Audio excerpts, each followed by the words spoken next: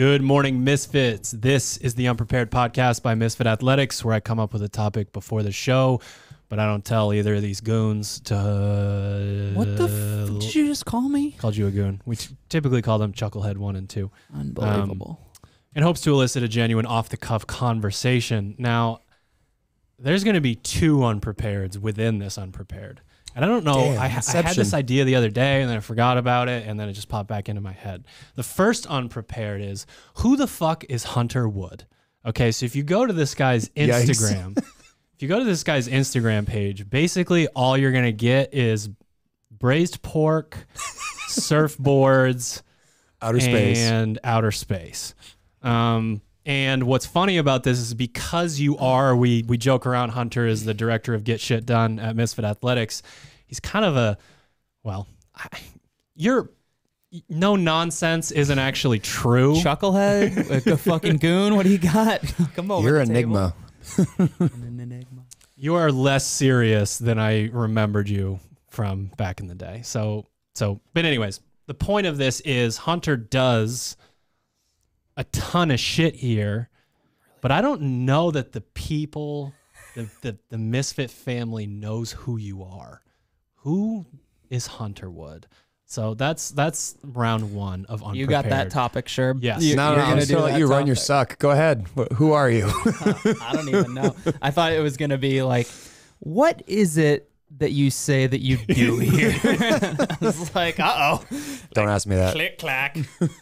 So like it's a mini intro. It's a mini interview. Like you tell them the story. How'd you get involved with Misfit Athletics? Or you're Unprepared as well? Okay. Always. That's like my How'd you get story. involved? How'd you get involved with Misfit Athletics? Wow. Then you disappeared. Then you came back. Yeah. All right. For the record, I can't write the description on this podcast. Yeah. So I, like, by sheer luck, wandered into CrossFit MF at 429 Warren Ave, which was no longer where I we're thought you were at going to now. give us a time that you walked in. I was like, holy shit. 3:25 in the afternoon on a Tuesday. Probably like 2 or so. It was like overcast. So I guess maybe before that, I was in college at a Virginia Military Institute, and I was introduced to CrossFit by a friend there who played on the hockey team. He was also he's a couple years older than me, getting ready to go into the Marine Corps. I was along a very similar path, so he was like, "You should try this," and it was SEAL Fit. And like, I remember one of the first like 600 pull-ups. Yeah, one of the first like 10 rounds of Fran. first workouts like I was doing at the fat. So I'm doing CrossFit. I did it at like a commercial gym for a little while in the summer, and then I ended up going to get my L1 through school. We were like, a friend of mine and I were like, hey, we want to start up a CrossFit club. Will you pay for us to get our L1s? Which is, saves a student $1,000. So they helped us out with that.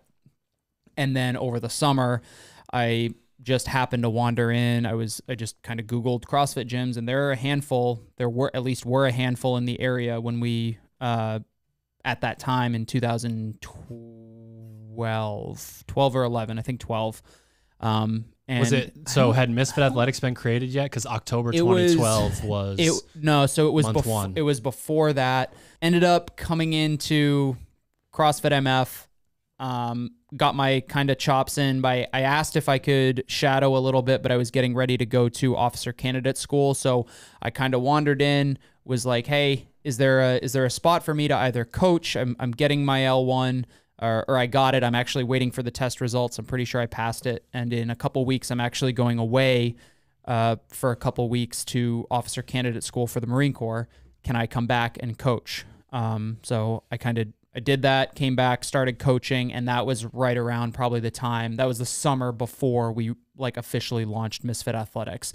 And it was kind of like I was athletic enough and the sport was young enough that I was because I could do pretty much everything. It was like, oh, you're a coach, but can also be like might also be competitive. You should do this thing that we're about to launch. Do you remember called Misfit Athletics? Do you remember your Fran time at your L1? I think it was 2:52. because you told me in one of our first interactions ever, because I was doing Fran. Yeah. Or a t-shirt. You were there the first time I ever did Unbroken Fran. And it was like... Oh, really? Yeah. I very specifically remember watching it. And I was positive you were lying. I was like, who is this fucking kid? We hadn't... I'm like, oh yeah, you just started CrossFit whenever ago and you did it too, I don't think we had like an interaction before that. No. This is actually the story that a couple weeks ago when we were doing like the 10-year anniversary workout for MF, I was like, hey, tell like, regardless of how long you've been here, tell everybody like one memory if you have it. And I was like, actually, one of the first things I remember is Drew was in the corner of the gym doing Fran. I don't think it was class. I don't think like you were just kind of doing your own thing. And Kyle Sykes screamed in my face every rep. Yeah. And I was like over in the corner, but I hadn't really met Drew yet because you were still also working like your full-time job and weren't at the gym all the time. So I didn't really know him. I was just like watching him do Fran in the corner. And I was like, I was pretty sure I was cheering you on. And no, you trolled the shit out of me and told me you had like a 1 second Fran time. I was like, someone get this loser out of here. So turns out he wasn't lying, by the way. wasn't lying, but I'd done Fran before. But anyway, I just started kind of coaching. And also like that was also kind of a period when the gym, CrossFit MF, like the affiliate and Misfit Athletics were poorly separated. I guess we'll say that. Like we've talked about it in coaches podcasts and stuff, but we had as Misfit Athletics was gaining a little bit of traction, the whole like idea was cool. I guess we weren't very big yet, but affiliate members were just like, well, this is the fucking coolest thing ever because everybody's back squat went up 600 pounds in like 3 weeks. But I did that. I was definitely more athlete than coach, and then kind of I had basically like one shot, so to speak, to qualify for regionals. Scatty. Oh man, I'm getting my timeline. This story is, people are not listening to this story. Fast forward, ended up going back to school, and then I graduated in 2013, and I had a long kind of layover between when I graduated and when I started my active duty time in the Marine Corps. And for people who don't know, you basically, to be an officer, you need to have a 4-year degree.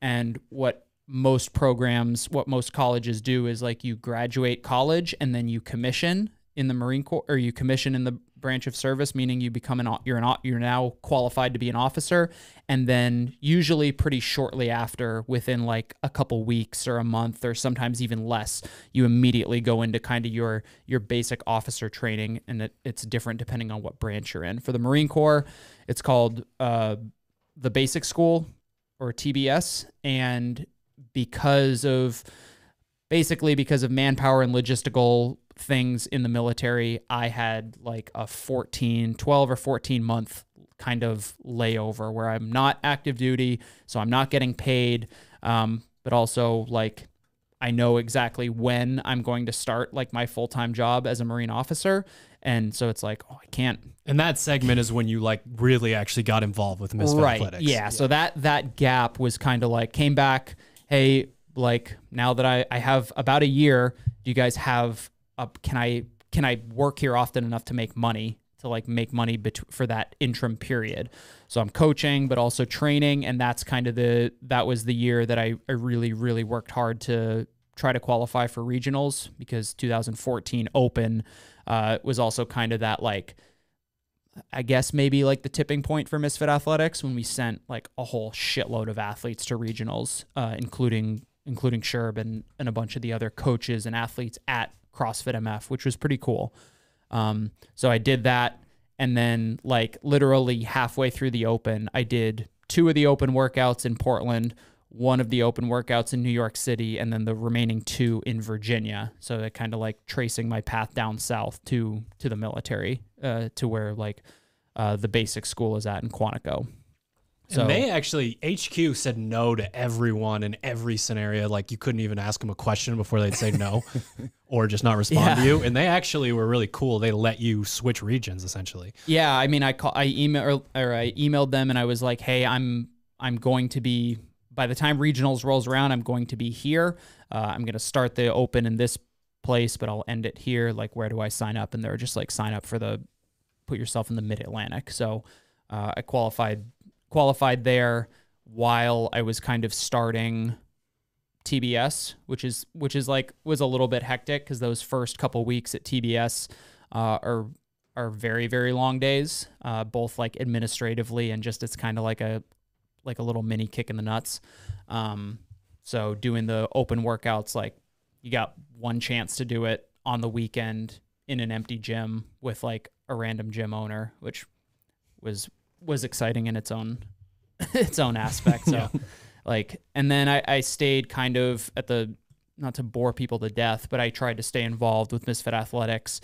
Like as I kind of bounced around from Virginia to North Carolina to California and then back here, it was just like, hey, how can I stay involved? And that was primarily through remote coaching to start. And then for a while I was doing the, and still am to an extent, doing the age group program and stuff like that, but just kind of doing what I could remotely to stay involved, and just kind of be part of the crew.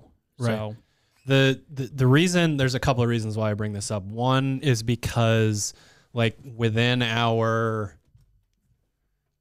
community, there's like a lot of clout that's put on your, like how many Instagram followers you have, or like where you're at with that. We suck. Yeah. You either had to be essentially in all of the videos for 6-7 years, like Cherb was. Everyone that follows Misfit Athletics. My following still sucks though, just in case how you many guys are wondering. followers you got? I don't know, 10. 12? People get so annoyed when you post the same story twice in a row that they unfollow you. So Noted. I'm still learning this Instagram thing. Damn, So- 2,600, sure. So good. PR. do you have 1,000? No. Damn it. Come on, guys. After What is it? today. At Hunter. At MF Sherb. That's yours. Yeah. So I bring it up because of that a little bit, but because someone knows you because you post a ton of shit on your social media, or because you were or weren't in the videos for, this like a large hiatus. And it's funny because like the other reason is more from like a business standpoint. Like building businesses is really fun. Running businesses isn't quite as fun. Like you have to learn how to make running a business, building a business kind of a thing. Got to like sort of reevaluate. And Hunter was the first like big leap that we made to say, we literally don't have the money to pay him, but we're going to bring him in and hope that it moves the needle to the point where we can sign his checks and give them to him. They don't like bounce going into his account. So, it's kind of funny how that works. I just think it's weird that it's really all about like public persona versus what someone actually does for the business. And like Hunter, like we write your programming together. Like Hunter's a huge part of the programming. I'm a little bit more on the like big picture side, building templates and whatnot. And Hunter's a little bit more in like the nuts and bolts, your day-to-day like conditioning stuff. And I think it's kind of funny that depending on what you do in social media, like versus real life, someone may or may not have any idea who's writing their programming and who's, has these articles and whatnot. Because at the end of the day, like a lot of people probably think of us as Misfit Athletics before individuals. And like, it's just interesting to me that like you're in the trenches daily and someone may or may not know that. Yeah. You're there. No, I mean it's certainly not the worst thing in the world. Like it doesn't bother me, and I also am just not. I wouldn't say I'm not none on of social us are media. great at personal social media. I'm terrible You have to at it. deal with it so much on a business level that like all four of us in this room right now, like Ted's behind the camera, like you really kind of give up on your personal account unless you're thinking of it as a business account. When you have like all of us can literally toggle through 5 or 6 social media accounts, and you don't want to be on there. Yeah, I think like in that way, in the social media stuff, it's to me, it's like nobody's gonna find what I post all that. Like you either will or you won't, but it's very not CrossFit related. You're and I've actually also tried posting to, like, what Instagram was supposed to be when it started. Yeah, exactly. Yeah, and I try to. There was like I would say that since becoming like full-time and being back here, I actually deliberately at one point like purged my social media of CrossFit stuff, because it's just like, that's like, I mean, don't get me wrong, like I love CrossFit. I wouldn't be here, both the competitive side and the affiliate stuff. I wouldn't be here if I didn't, but also just being around it all the time. If I'm literally just, I want to be mindless on my couch. I don't want to necessarily be scrolling through Instagram looking at thrusters and pull-ups. So fair. I did that, but I still like, it is funny. I actually like, I'll comment on people. Like if they ask questions on the Misfit Athletics posts and stuff, I'll like comment, and it's like my photo is like 8-year-old me in like a hockey uniform, like answering their question. It's answering their very specific question, like hopefully intelligently in a way that helps. But I'm like, I wonder if they have any idea that I work for Misfit Athletics, not that I'm just like some loyal follower who's like trying to help you out. You're like a Pai Mei kind of person. Like if you know what you're looking for, and like you're looking for a good coach or someone with good information or a good resource, like if you know enough, you would come to Hunter. If you want someone with lots of Instagram followers, you might not be getting as good a product as an answer from that person. So like I look at you as someone who may not be really forward facing on social media, but like if you know enough about the sport of CrossFit and you know kind of the workings of how things get done, especially around the gym, for example, like they're going to come to you for an answer. Do you have to carry the water up the steps to meet Hunter? I see him doing the 5-inch punch, 2-inch punch, whatever it is. For those of you that don't know who Pai Mei is, Kill Bill Volume 2 this is one of the best movies ever made, but he is also one of the best characters in one of the best movies ever made. Little fact, he is also, same actor, is also the sheriff in that movie. So you've got like, he's supposed to be, like, they don't look anything alike. One of them's supposed to be Asian, and one of them's supposed to be like Texas, like didn't know that, like white bread sheriff, but it's the same actor. Huh. Yeah, I don't know. I think about the social media, the social media presence, and being like, obviously how you can get your information out to the world or public, but like you're not necessarily the person that's going to go out of their way to do that. But if someone comes to you with a question, like if I had a question about training, you're the person I would go to, or Drew, the person I go to, because I know you care enough about that stuff, even if you don't put it out into the universe, that you do that, and you prefer to have that more on like a localized level with people, kind of face to face versus like social media. Yeah, I definitely that piece of it, the face to face thing, which seems counterintuitive because we're obviously basically a digital media company. Yeah, absolutely, and answering like. It's even our affiliate athletes, they'll probably be the first one to tell you that I'm not the like fastest to respond to like, hey, how do I modify this workout, the affiliate workout today? Like, I apologize, I just don't. It's just not like staring at my phone all day is something I do unwillingly, and I try to avoid it. But anyway, like the point is I definitely like that kind of more personal aspect to it. It feels like, I don't know, it feels fake like when it's out there, and it's just like I don't necessarily want to be inundated with like the DMs of like, hey, what do I do? What do I think? Like, I don't know. It's just like I don't know you all that well. Like there's a crusty old bag that I remember from 2012. He's still here. Yeah, it's like it's just like because I think that's the thing though. You can't say that because you already do it. You just do it under a different name. So you would essentially be opening up because you answer a shitload of questions all the time. That's true. But I think from a personal... You just don't want them in your personal account. My personal thing is that I want to... I don't want to say... I don't want to sound like arrogant or something, but I want to be able to give people like a solid answer to questions and include things like this is why, or like I want to get to know you a little bit more. So like my affiliate athletes, like I know them really well, so I can give people like a quick one-off answer. Right. But when people ask me a question on whether it's our like help desk platform or through like the rare Instagram message that I get, it's like, I don't know you. Like, what are your goals? Like, how are you feeling? Why are you asking me this? Like to me, it's more overwhelming to go through that flow chart in my head. Like I don't want to give just like a generic blanket answer to things. Like I want to be able to help somebody more specifically.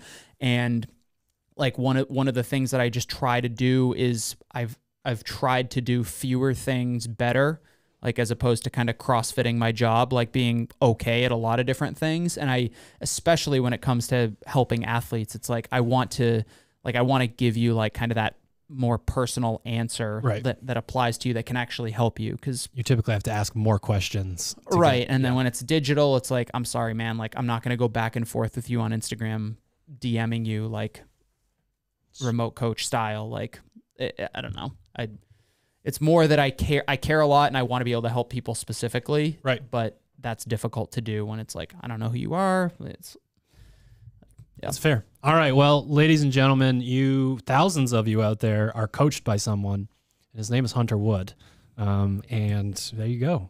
Hi. That's him. That's me. Are you guys ready for topic 1.A? B. C. The athlete side hustle. So I want to run a marathon. I want to. I didn't think that was what it was. Have an Oli lift. What'd you think? Whatever. No, I paused. What would you think it was? No, I thought it was like, I want to be an athlete, but I need to get a side job. No. Oh. Okay. Yes, but your side job is marathon runner. So okay. So we have a whole spectrum here. We have. I quit. I'm a lifter now. Which you never become a lifter, just so you know. And then all the way out to I don't quit, but it's the off season. I either just want to try this for fun, I want to do a triathlon, or like let's bias because there's a weakness.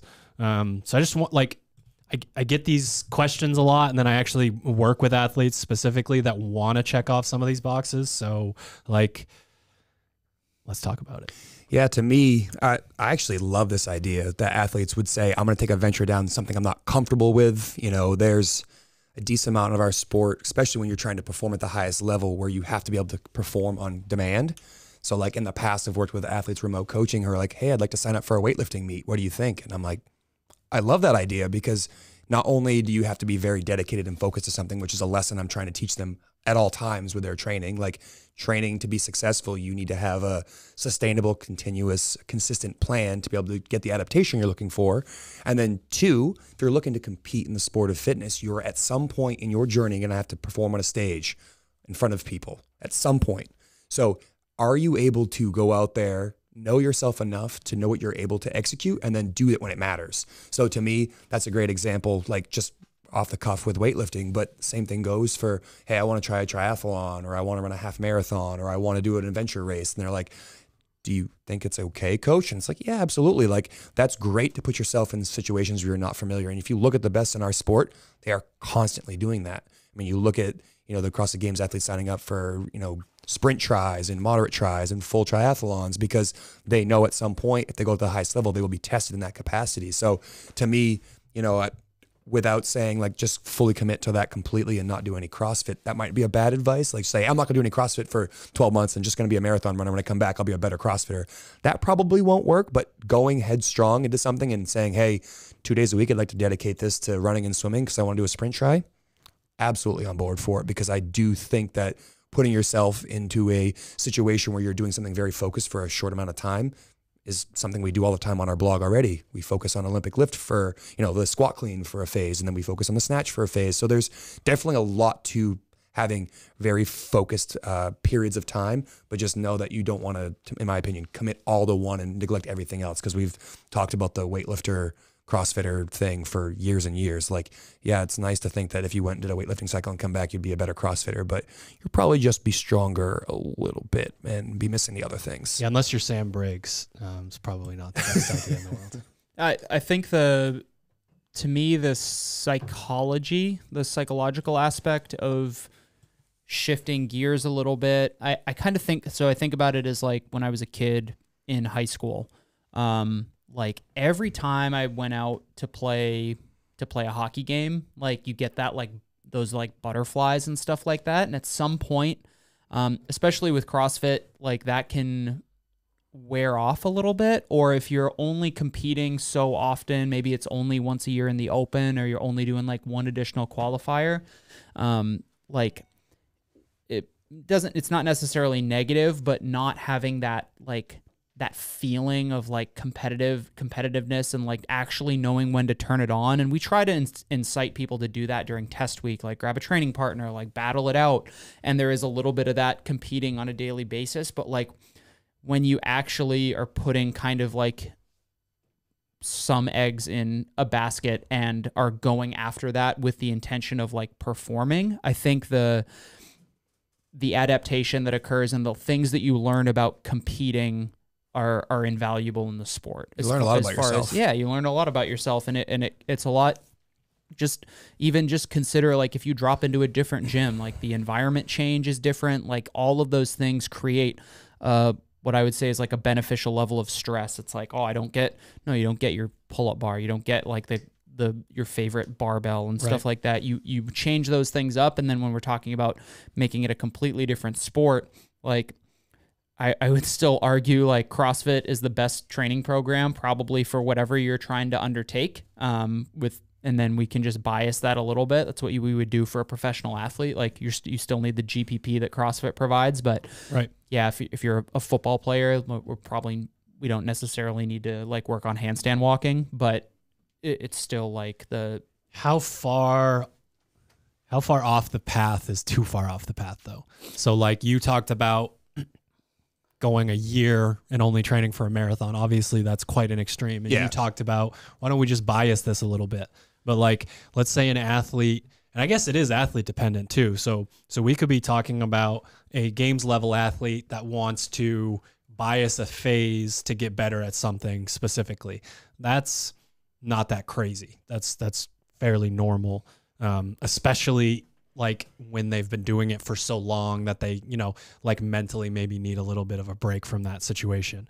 But then there's the consideration of if you're halfway or something to your journey to being a games athlete and you step off the path, like how many people pass you, sort of a thing. So how far off the path is too far? And then like, obviously the qualification of the athlete matters. Yeah, I think the qualification matters and the overall goal of the athlete matters. Like when you first said the topic outside of like get a job to be an athlete, the second thing I thought of was the athlete who doesn't have a great season or something and says, I'm gonna go be a weightlifter, and 6 weeks they're a weightlifter, and then they come back into the CrossFit gym and they're not as fit, and then it's like what are you trying to get at? Are you actually, I want to compete in the US Open weightlifting competition. Do I want to have the best snatch and clean and jerk that I have? Do I want to be a marathon runner?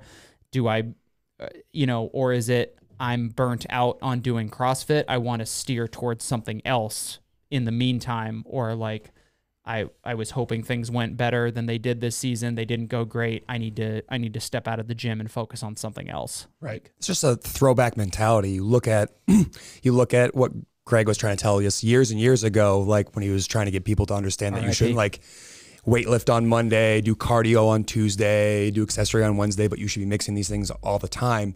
That to me is the perfect example. Like even when you do decide to bias, let's say I'm going to swim 3 days a week because I want to do a sprint try. Like, yes, you should swim, but like if you avoid things completely for an extended period of time, you're asking to come back and be deficient in those things. So like that like throwback mindset just seems so awry from, what the original like doctrine of CrossFit was, and that people again picked out the parts that they liked of the original like manifesto of Greg or whatever he was with CrossFit, but then decided like I'm gonna throw the rest of this trash away. Like, I'm sinking my teeth into this part. I definitely buy in, but the rest of this, like, not necessarily. And to be fair, like 100% of it being true is not accurate, but like there was a lot of really good information there that, he tried to essentially warn people against doing, but at the, expense of their own ego or the thought that they might know better, like still said, you know what, screw it, I'm going to try it and see what happens. I think it's also an important distinction from what you're saying though, is because we would argue that someone coming in off the streets who's like, I want to run a marathon, like let's say they're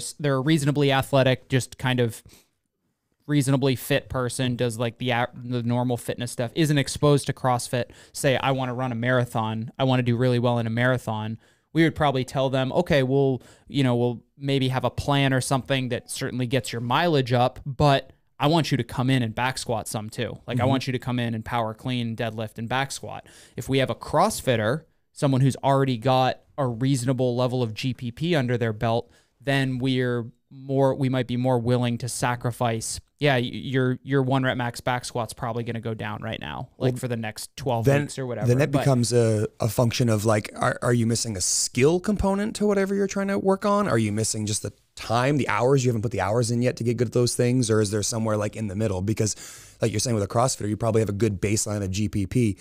What's keeping you from being able to do this event the way you want to do it? Is it your headspace? Is it your, energy capacity? Like, are you not really good with long distance and you want to work on that? Or you maybe really terrible with short distance and you want to work on that? Like, there becomes more of a conversation than just like, hey, I want to be like healthier and better at running. Like, no, you want to work on something very specific. So there needs to be a slight tailoring towards that event, but not so far into it that you just throw everything else away. Right. Well, we joke a lot about the weightlifter thing because we've gotten that message so many times. Like, you're checking in on an athlete, they had a rough season, and like you get confused about the idea that becoming an actual high-level weightlifter is just as hard as becoming a high-level CrossFitter. You just might not breathe heavy as often, and like it's like a grass is greener on the other side sort of situation.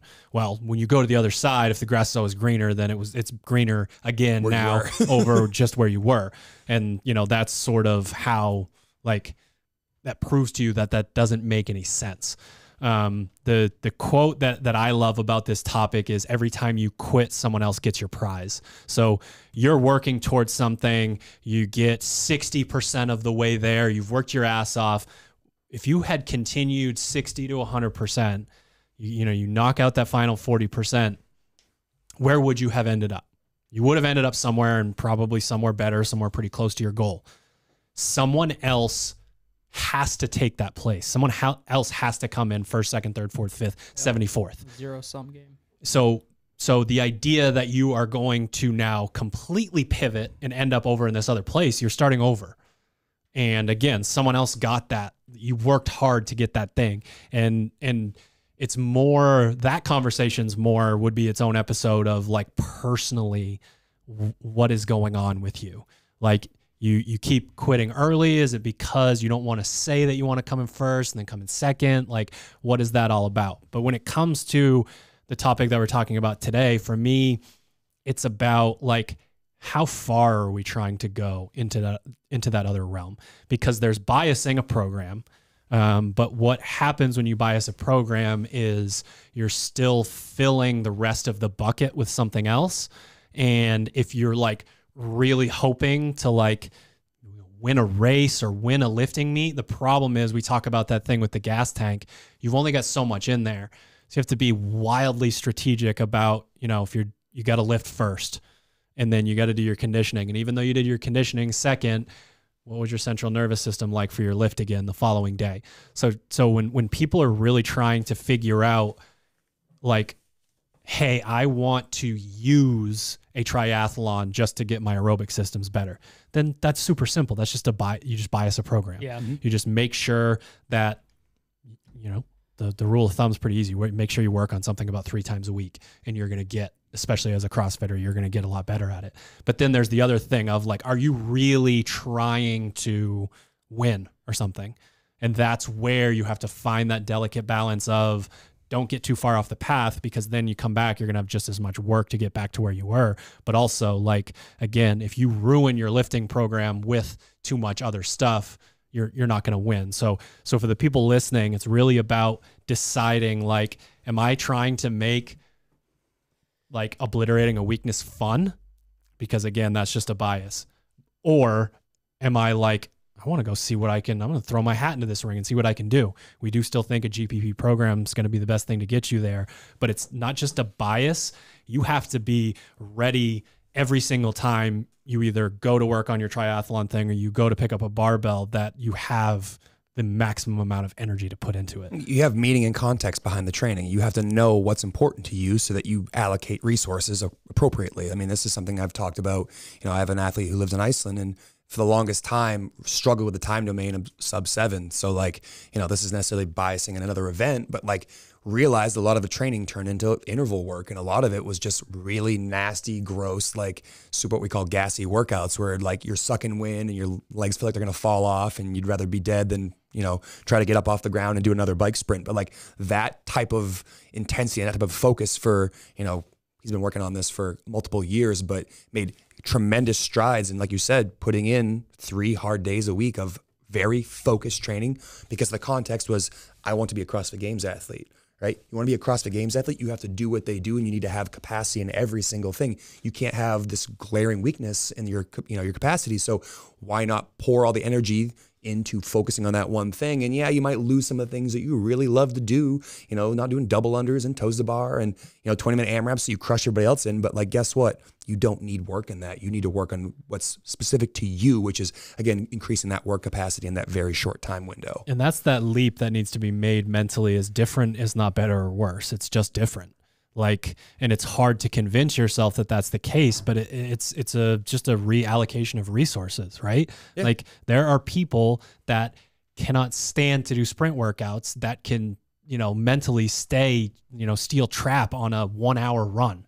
Like they run hard the whole time. They're in pain the whole time. They don't care. But then doesn't matter. You do 2 bike sprints and I don't want to do this anymore. This is bullshit. I don't fucking like it. This isn't going to work, that sort of thing. And people get stuck in those modes of different being either better or worse. And it doesn't really work that way. Yeah, that black and white mentality is super dangerous. Just like as a general life lesson, everybody. There you go. Is your nugget for the day. But like Hunter's Nuggets. Hunter's Nuggets. Hold on a second. Instagram following just dropped off even more. 1 follower. Or maybe it increased. In this room, that could mean so many different things. When you were talking about biasing, when I think of kind of the 2 paths, are you a CrossFitter who's trying to improve a weakness, like what you said? That's where we bias. That's where we keep the general, like kind of the underlying. If that was my remote athlete, I keep the underlying Misfit Athletics programming and skew, or maybe just make sure that they do the aerobic pieces, 4 or 5 times a week. And right. So that's how I would say biasing. If you have an athlete, and maybe this is more like a very personalized programming thing, you get an athlete who either comes in off the street, or you're a CrossFitter who says, hey, I legitimately want to train for the Boston Marathon. Like I have, and you already know that they have a pretty good foundation of GPP. To me, that's when it becomes more like, okay, we're going to actually, the program that we're going to build off of is maybe a little bit more a marathon program, and then we supplement that with CrossFit. So it depends on who. If you're a CrossFitter, for most people listening, that's you. We're biasing things a little bit. We're just giving you a slightly bigger dose of the thing that you don't, or that you want to work on, versus an entire different program. Because we've seen that, like the weightlifting thing. It's like, oh, I'm going to take 12 weeks and do this like weightlifting program. Like you came back strong as fuck, but you can't move. And then like by the time your GPP gets back, like the lifts have gone back down Breathing a little bit. Breathing heavy is non-negotiable. It's like, yeah, it's just during any of these. No bypassing. You're going to say too to the effect, like, what we're talking about, trying to make the CrossFit traditional model fit your training like needs. Like if you're looking for general health, yeah, CrossFit's awesome. It's going to make sure that you kind of check off going short, going medium, going long, going light, going moderate, going heavy, and mixing up the modalities. But if you're at the highest level and you want to, get to Aromas, get to any one of those high level competitions, like you need to be prioritizing things that are very specific to you. Right. I wish we could live in the old school, like throwback. It's always going to be great that we have, the ability to just do, couplets and triplets and short, intense pieces. But like, that old school mentality, while it's great for health and wellness, you see that and you try to stick with that, the sport's going to leave you behind, right? You do need to spend a good chunk of your life in those couplets and triplets and hitting those. But for the most part, like once you establish a base and you want to be competitive in this aspect, there are going to be things that are very obvious to you that you should spend your time doing, not necessarily just saying, oh, well, if it's meant for me and I have the genetic potential, I'll just keep doing this and eventually it will work for me. And that's just like beating your head against the wall. I'm like, that's not going to get you anywhere. But also too, like you get too far down a rabbit hole of extreme bias, you start to get like the nagging like overuse injuries and stuff like that. Like you get people who are like, I want to train for a marathon, and all of a sudden their running goes up, 300% relative to the 5 rounds of 400-meter run interspersed with. And luckily we don't have to do that. You learn that certain machines can, translate back. Yeah. And a lot of times, like the other thing too, is a lot of times with these questions, it's not a matter of like, there are very few, I would say the extreme examples, there are very few athletes that I can think of that are just like, I need to get so much stronger that I need like a completely different weightlifting program. I need to get so much stronger that I need to start taking proper recovery. All in one, post-workout nutrition, solution, protein, carbs, electrolytes, all in the same bottle. You can head to properfuel.co and use the code word MISFIT to save on your first order. Word. I completely derailed my train of thought because I was going to go into mine. You lose. And I lost. I tried to set mine up like 5 times. Very few athletes. Back to my thought. You even said throwback in your last sentence. Very few athletes that need to get so much stronger, so much more proficient in the Olympic lifts are probably the most common one that I need to omit parts of my GPP, nor are there so many athletes who are their aerobic engine is so poor that they need to completely ditch all of the lifting. Although I'd say that's more, if you brought an NFL player into the gym, I'll be like, yeah, I'm not too worried about your power clean. Like, let's dude, James Townsend doing like 405 hand cleans for run reps for 30 minutes. But it's most people live in that middle. They're the super fast twitch athletes on the one end, the super slow twitch on the other, who legitimately we have to get creative a little bit with how we program that sort of stuff. But it's really kind of a fool's errand to put yourself so far out there that says I need to ditch what I'm doing currently and completely switch it up. Because like you said, like if you ever plan to come back to where you came from, like you might be a little bit more disappointed. Like, yeah, your back squat went up, but those 95-pound thrusters, all 100 reps of those didn't get a whole lot easier. That baseline to not have that happen to you is basically CrossFit Games level. Like, you have to be that good. You have to be positive. You have to be the type of athlete that's wondering where you're going to place the games, not if you're going to make it to the games. Right. That's the kind of athlete that can take a little hiatus if they have to.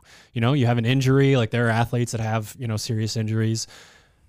Speaking of that, I was thinking the other day about how crazy it is that CrossFit is deemed unsafe, and yet when does Matt Fraser ever like, I can't compete this season because of whatever? Like every day in professional baseball, football, like people are out for 2 years, year and a half, 2 years. Yeah. It's a torn this, it's a torn that. That like, to me, that like never happens in our sport. Yeah. Like minor injuries are one of those ones that's annoying where you get it taken care of or like right after the season's over. But like, I think it's hilarious that that's the idea, that's the public. Like, and I'm talking to CrossFitters right now, so I'm not like blowing their mind. Yeah, I mean, but you have to think like those high-level athletes just have every aspect of their life really well dialed in. Their recovery, they're rubbing that CBD, that pure spectrum CBD salve on their joints after a tough training day, or taking that tincture to help them fall asleep. And if you guys are interested in grabbing a hold of some of that, purespectrumcbd.com with the code word MISFIT gets you a little bit of discount on that. Keep your dollars. Uncle Sam doesn't need them. You do. But they're like, yeah, you get the athlete like, oh, all of a sudden I jacked up my running game 300%, and like my ankles, knees, and hips are debilitated. Right. But it doesn't happen as often in. Yeah, I mean, and that's that lifestyle piece, and that's why it matters so much that you're asking yourself these questions of which direction you're trying to go in. And I don't know. I mean, we're kind of drawing a line in the sand to say that if you're not anywhere near where you want to be, that if you go beyond biasing, if you go to an overcorrection, it's probably going to hurt more than it's going to help in the long run. The odds that you are so far from where you want to be, and that the so far is one very specific thing, is just, it's, to me, you're playing that what if game for a what if that doesn't exist. Like, you're going to have a hard time finding somebody who their CrossFit engine is so fucking good, but their lifts are so low. Like, their scores and times and stuff are so good with a light barbell, but their lifting is so poor that they need to completely derail themselves, or in the other direction. Like, it almost doesn't exist. This concept, like, we can't stop there. This concept is so important, so incredibly important. I get messages all the time, nonstop, from people that say, I've gotten my Metcons fairly close to where I want to. My clean and jerk, my snatch numbers aren't necessarily where I want them to be. What do I do? And their question right after that is always like, do I just lift? Do I only lift? And the problem is, you have to have such a high level of GPP to be good at running long, running short, and your 1 rep max snatch. All of that to happen at the same time. So yeah, could you bias something and lift those other things up?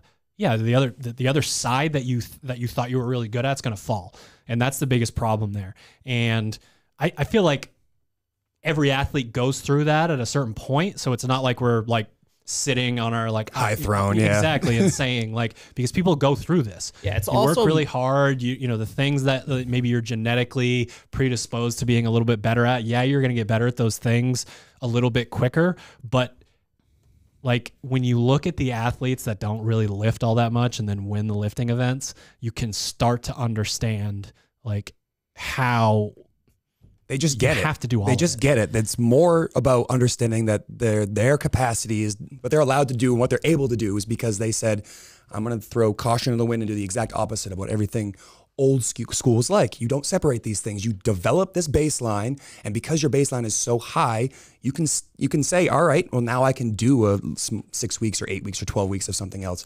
That old school mentality, save that for your close, right? If you're looking for old school, head to sharpentheaxeco.com for the TBT collection that is dropping very, very soon. Rep old school on the clothes, not in your training modality. They didn't get further away from you because you're reading an ad. You don't have to yell at them. I want them to know I'm serious. Yeah. That's how I'm getting them to know I'm serious. God damn it. Sherb is dead serious. That was actually the code word unprepared to save some grain. That was less bumbly than mine was. I was scared, but it was good. Yeah, fuck. I'm like sharpentheaxeco.com. Fuck, Sherb's gonna get there already. Let's go. Okay, here's a question. What if you get the athlete who's like, hey, I know my goal is to go to the CrossFit Games. I know that I'm 2 years away. I know, or I'm definitely not here this year. Maybe not even next year. Like, I want the long game plan. Mm-hmm. And by all means, you have no reason to believe that they're not gonna stay on that program. You believe that what they're saying is true. I believe what they're saying. I believe that you will stick with it. If I work with you for 3 years, we could legitimately get close to that goal.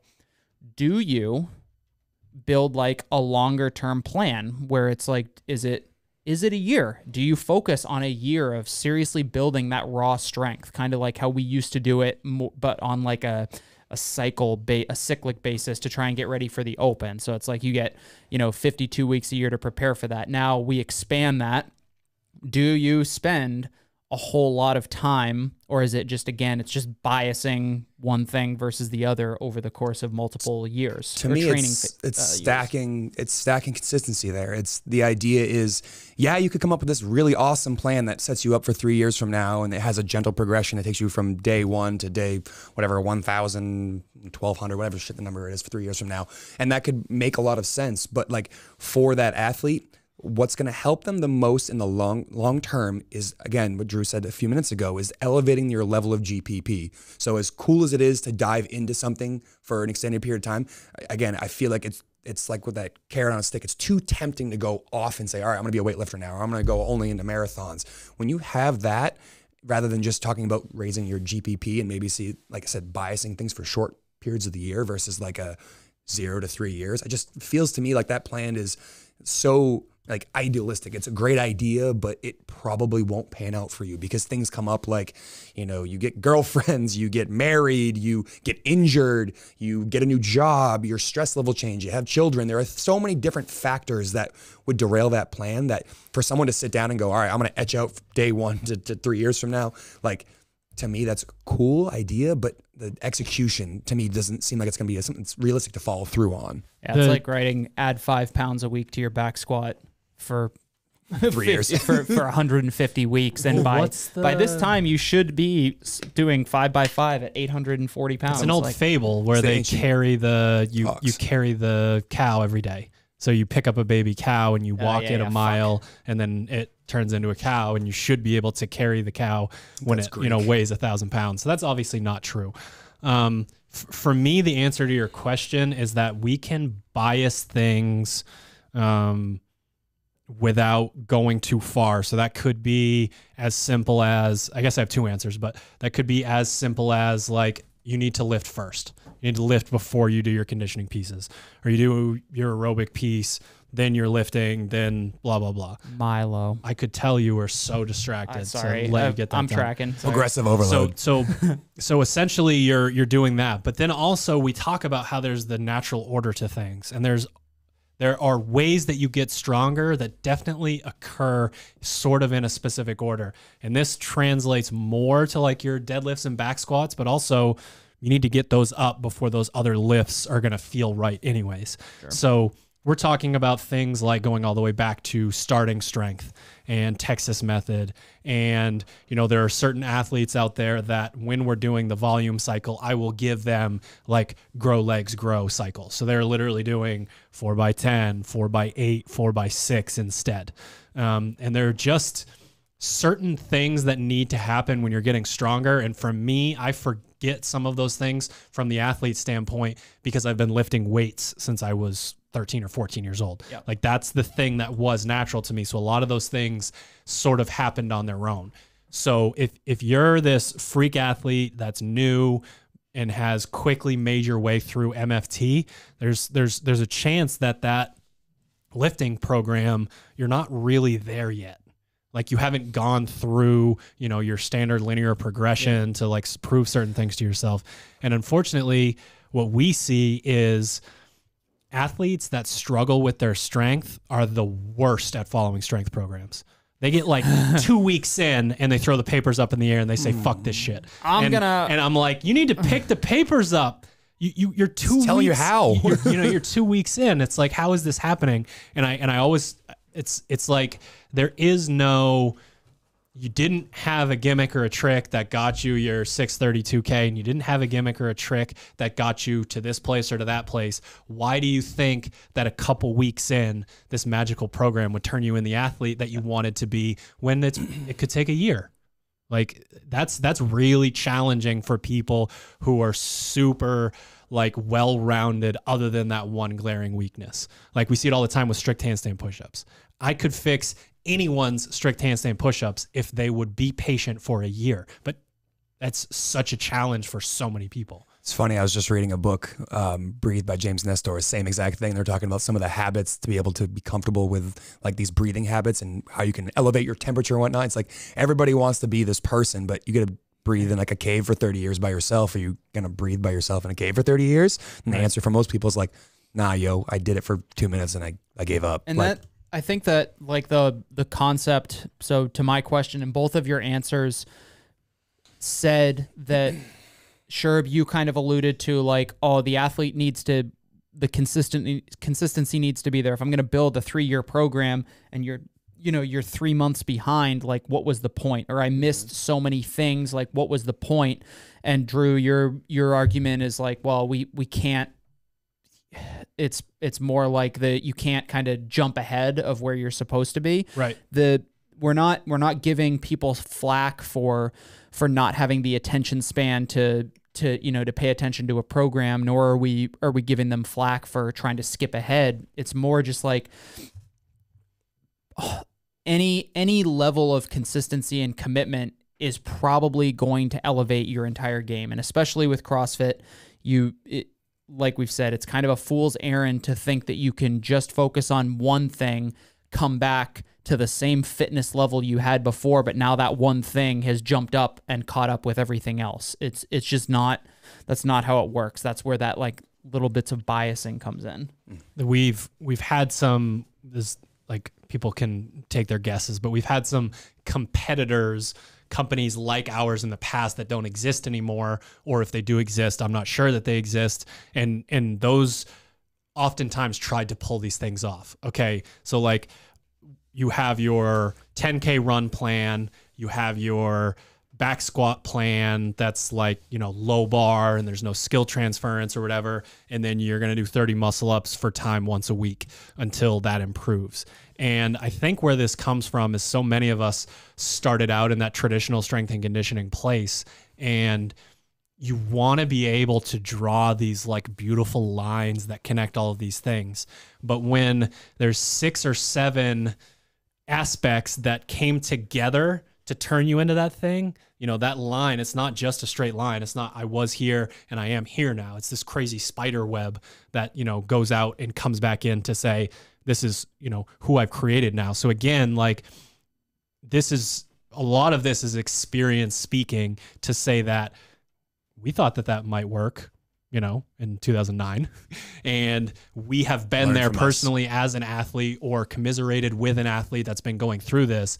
And it's just unfortunate that what it takes to this, like, I'm sort of glad that this episode has taken this turn, but it's just another level, a different brand of patience that it takes to really bridge those gaps that you're looking to do. I mean, like, I can't tell you how often me personally, I will PR a lift, a movement or something, having not focused on it. Where the fuck did that come from? Yeah, it's like when I think athletes are more likely to get upset because it's like, oh, I've been following like this very specific thing to focus on this very specific thing, and they didn't realize that all of that work helped something else, but maybe didn't reveal itself in that very specific thing they're working on. Right. It's like your body didn't think of that like as wasted effort. Like, you didn't, like, just because you didn't PR on that one day doesn't mean like all of that shit went to waste. There is literally 1 zillion other variables that could have caused that. And like, the one kind of like thing I'll say to wrap up a little bit is a lot of this stuff is not intuitive. It's actually like kind of backwards. It's like, oh, I want to get, my snatch and my clean and jerk are low relative to where I want to be. I bet, like, what would the logical person say? Like, I need to work on my snatch and clean and jerk. And that's perfectly reasonable, but that's why we try to convince you that that's not the case, because it's not necessarily for a CrossFitter. Right. A second day of snatch or clean and jerk is not the same as you're I'm not a weightlifter. Yes. Yeah, and I think that you explained this point like pretty brilliantly to one of our coaches here, who was saying that like he thought if he got stronger prior to the open that he would do better in the open because his strength held him back. And it's like a great example is the double under toe to bar heavy clean ladder that occurs. Good doggy. I think it's happened on twice. But like, yeah, you want to be strong enough to move the heavy bar, but if you don't have the conditioning to touch the barbell, or you need to do one and then take a 2-minute rest in between, like, cool, man, you're strong, but you're not fit. And that's what you need to do well at this thing. And it's, you know, in the guise of the sport that we're talking about right now, like, they want to be able to say, all right, I want to get better at something. And, you know, you just said, yeah, you might do a whole phase of aerobic C2 work and then not see the benefit occur on your retest of, you know, the Katahdin stage. But guess what? When you come back around to next open and you're able to cycle a barbell at a faster rate, like instead of doing 1 rep every 7 seconds, you can do it every 4 seconds. That is evident. That is your bike work that you put it in, you know, a couple months ago, rearing its head again and saying, guess what? It did help you, bud. It just didn't help you when you thought it would. Yeah, I mean, this reminds me of like the difference between CrossFitters and like a powerlifter or a weightlifter, where they often write programs based on what they call a training max, where your 1 rep max is actually for training is actually 90% of your max. Whereas a CrossFitter, if on retest they don't hit 101 to 110%, they consider it a like gigantic failure. They've wasted all of their time. I have never PR'd a lift when there wasn't a reason to PR a lift. If you have the ability to go through while you're warming up and hit a smooth 90%, you're a fucking monster. If you can do that whenever the hell you want, first of all, it's way more applicable to what we do. And second of all, like, save it. Like, not every single lifting session and Metcon and whatever needs to be your 100%. Bury yourself. Yeah, you should know what your 100% is in training versus your 100% is in testing. But driving yourself into the ground because you think every single thing that you do as a competition is just not going to work. Like, if you hit your old PR, but it's smooth, versus like you find, an old video of the hump and dump and the, just like the ugliest lift technique. you've ever seen. And then you hit the same weight smooth. Use my Instagram handle. That's at hump and dump. That's a victory. That's a good handle. That's a huge victory to be able to do that. So like, save this massive PR that you did build over the course of a phase for a later date. So you were just saying it's not intuitive. Like you'd be like, oh, black and white, I did better, yes or no. But like what you were saying, you have to read into these things. And I think we talk about all the time with athletes and understanding experience is that some of the stuff's subjective. It's not obvious. I put 5 more pounds on the bar. It's, hey, I was able to do my 6x3 easier today, or I was able to hit a set of 10 muscle ups smoother than I ever have in my life. And that type of stuff is the higher level thinking we want athletes to have when they go into the gym and they say, all right, what can I get better at? They focus their energy on that one thing, and then they go ask themselves, did I feel like I got better? Did it not feel better? And if it didn't, like, what can I do to make it better? That's the type of intuition, and we want people to, like latch their claws onto rather than just being like, it's not heavier. I didn't do one more. I didn't go 5 seconds faster. Right. Like, why should you PR on October 7th? Anybody give a fuck? No one cares. And that's the part where it's like I could count on the volume squat cycle adding, honestly, every single year 10 to 20 pounds to my back squat. Did it happen during retest week? Literally not once. Never. That many reps over the course of a 6 to 7 week period. Like, I'm the kind of person who responds better to higher intensity, lower volume. So like the fact that was pushing sort of the bounds of what I could handle for volume, my central nervous system needed like a month to recover from that. And it's hard to swallow after putting in that work and you're retesting with friends and you might lose, but then you go do a local comp and you PR by 20, 30 pounds. And that's when you're supposed to PR. Like, that's when it actually matters. That's when like things are going to go a lot better. Yeah. I think the training max thing is an interesting point that you brought up, because I use that for myself, but also any of the athletes out in our affiliate athletes. And granted, that's a little bit different population, but the idea is still the same. Like, if you're focusing, if you're maybe biasing something else, but at any given point, you can hit 90% of your all-time best, which most of our athletes can just because their fitness level is high. Like, you're doing fucking great. Yes. You didn't lose any strength. No. Like, it literally, like, okay, yeah, well, back squat, like, say it's your back squat. Like, yeah, usually I can, like, my all-time best is 400. And if I tell myself, if I hit like 365 or 350, like, on any given day, like, fuck, I'm good to go. Yeah. And you tell that to somebody and it's like, okay, you really want to get that thing up? All right, we'll squat like once a week and it'll get back up to where it was to make you feel better. But like the lifting stuff, especially, like, yeah, that 90% rule for me is like even like 85%, especially if you're like a super fast twitch athlete where that high CNS demand is there. Like 85 or 90% of your best on any given day, like, you don't need to bias anything. Right. And you can't conjure up the demons at like lunchtime on a Tuesday. Yeah, exactly. But you also wouldn't want to, because you can't do that nonstop. You can't go to the well over and over and over. So this topic has definitely taken a little bit of a turn, but it's the point of the show is to like sort of bring up the connections that we can make here, because basically this idea for this episode came from multiple athletes asking me like, hey, can we try this? Hey, can we do this? And if I can get as a coach, if I can get a higher level of buy-in and I'm only trading, let's say I get 30% more buy-in and I'm only trading 10% of the plan for that, hell yeah. Yeah. You know what I mean? Yeah. Like a little bit of a bias there, it's not a big deal.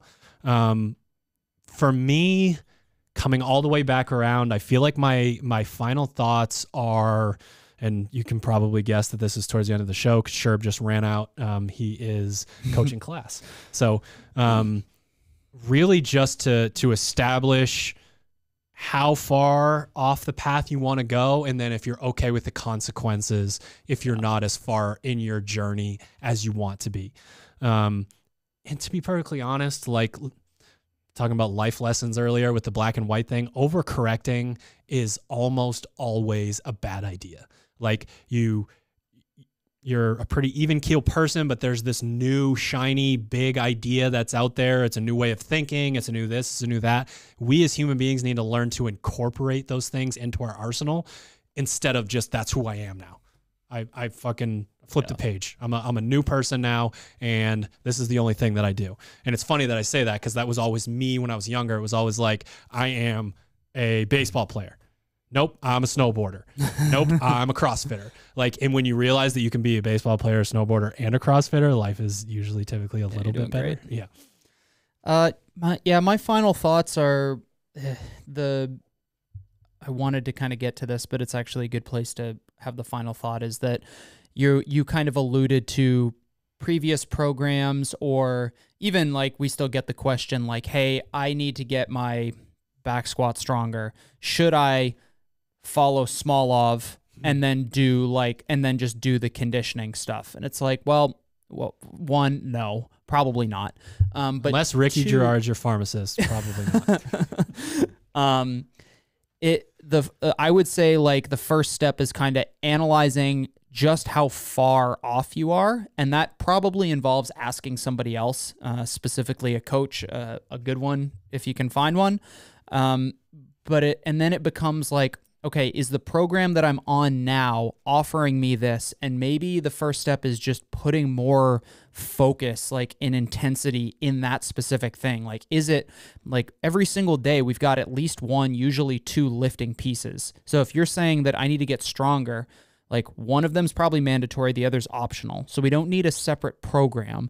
Maybe you just need to focus a little bit more intensely on that, whether it's like the warm-up, the recovery, the execution, making sure you have enough rest between your sets, like all of those things, like those things that's like 80% of it. Like I could write either of us could write anybody an 8-week back squat program that's going to get their 1 rep max stronger, but right. It's not like, that's not the point. It's, are you focusing enough on the things that you actually need to get better at? Because again, this goes to like the volume versus intensity thing. Like, yeah, if you're telling me you're struggling, like you want to get fitter, like, okay, step one is try harder. Like you probably maybe you don't have the intensity in your workouts and you're trying to cram more volume down your throat. Or it's like, yeah, the lifting side, maybe I just need to focus a little bit more on the positioning and my snatch and my clean and jerk and like drop the weight a little bit and focus on those things. Like, and the point of all of that is that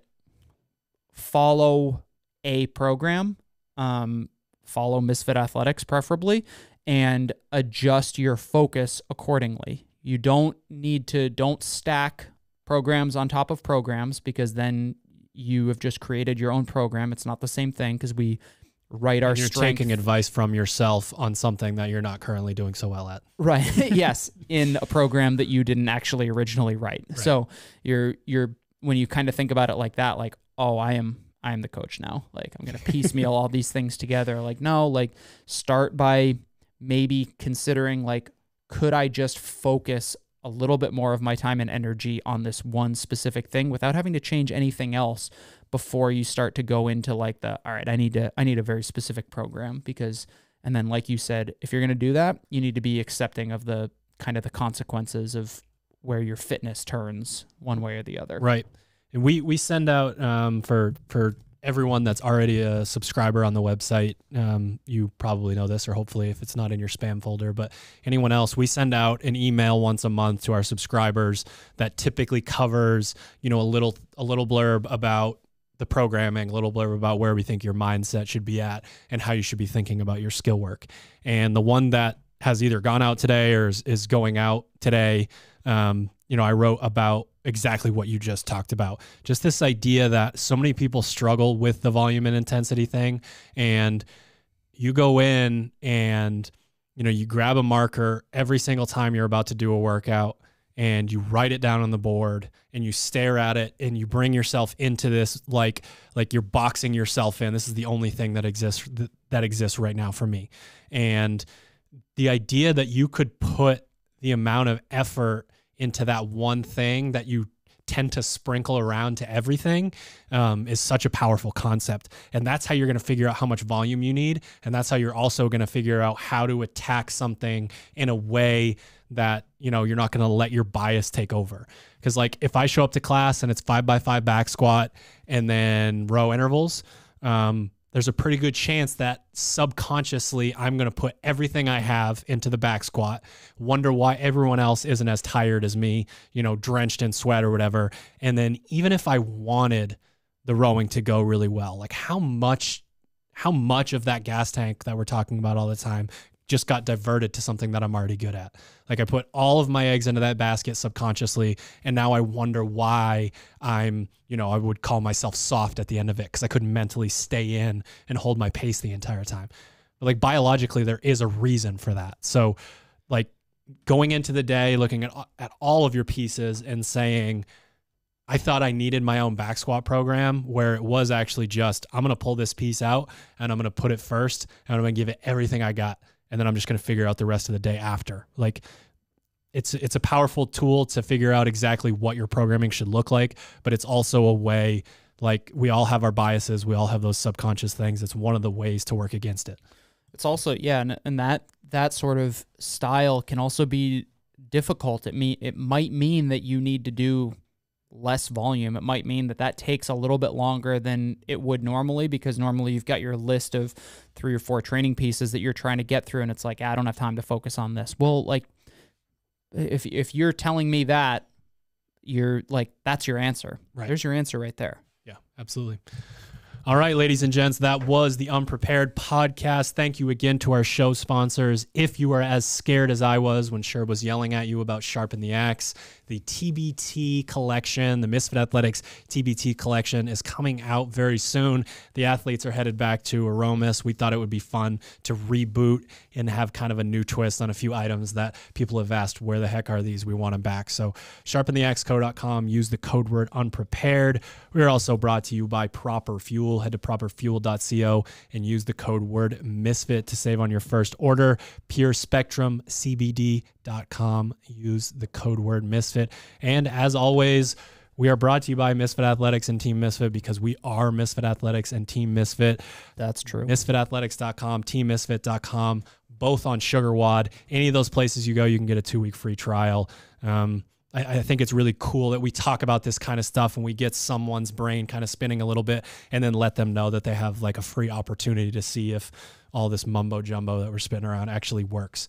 And you can ask me to. You can slide into those DMs. Wow, he told you at the beginning that you weren't allowed to. So no, you can. It's at Hunter Should, which is a fun family troll Instagram handle. That's why. Because your last name's Wood.